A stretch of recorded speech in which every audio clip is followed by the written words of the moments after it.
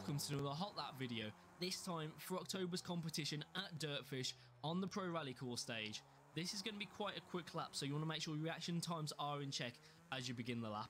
Coming up to the start finish line, you will go over the first jump, keeping the car straight and remaining as close as you can to the inside tyre barrier, down the bumpy surface towards turn 2, remaining as close as you can to the inside tyres. You want to repeat that for turn 3, but get on the power a little bit earlier to make sure the back end of the car steps out to the left and then to the right to align yourselves up for the slalom of turn 5 and entry to the mill.